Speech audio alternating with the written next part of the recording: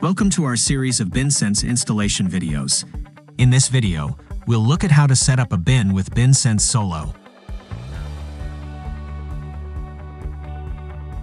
BinSense Solo is a simple grain bin monitoring system that reads one bin with up to 4 sensing cables and a maximum of 48 sensors total. Solo connects directly to a nearby cell tower once daily to send grain conditions to the BinSense website and mobile app. Installing Solo is quick and easy. Start by adding the Solo unit to a bin. On the mobile app sitemap, tap the Edit button and add a new bin to the site. For the monitoring device, choose Solo and tap the camera button to scan the barcode on the Solo unit with the camera on your mobile device.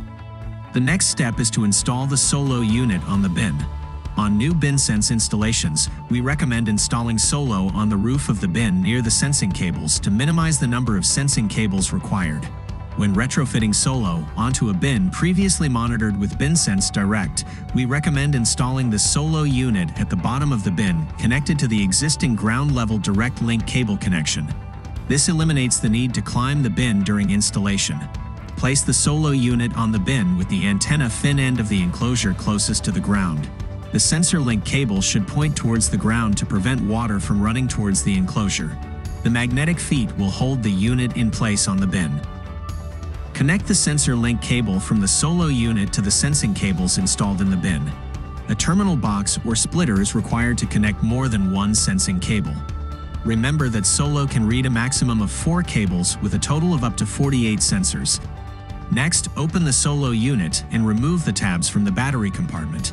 Note that some Solo units have 2 battery clips inside and 2 tabs that need to be removed. Once the battery tabs are removed, Solo will connect to the BinSense app and website right away to let you know everything is connected and working properly.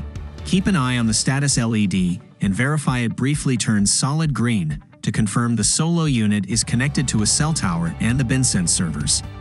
Once the status LED turns off, put the cover back on the Solo unit and make sure all 4 latch clips are securely closed. Finally, check the BinSense app to confirm that the Solo unit is working properly and reading all the cables in the bin. Solo will automatically read the cables each day late in the afternoon and send the readings to the app overnight, so you'll get new details on your bins each morning. For more information and to access our user manuals, visit our website at binsense.com/support.